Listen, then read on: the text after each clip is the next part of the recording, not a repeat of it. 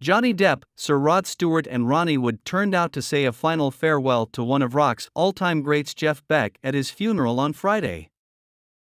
The late star was laid to rest at St. Mary's Church in Beddington, with a host of rock royalty attending to pay their final respects. Also in attendance was the Pretenders' founding member Chrissie Hynde, Welsh singing legend Sir Tom Jones, blues rock guitarist Eric Clapton and Boomtown Rats lead singer Sir Bob Geldof. Beck passed away peacefully on January 11, aged 78, after contracting bacterial meningitis.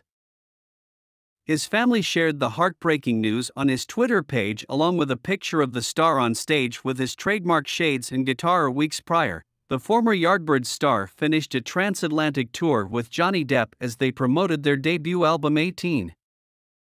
The album is nominated for 3 Brit Awards in the UK.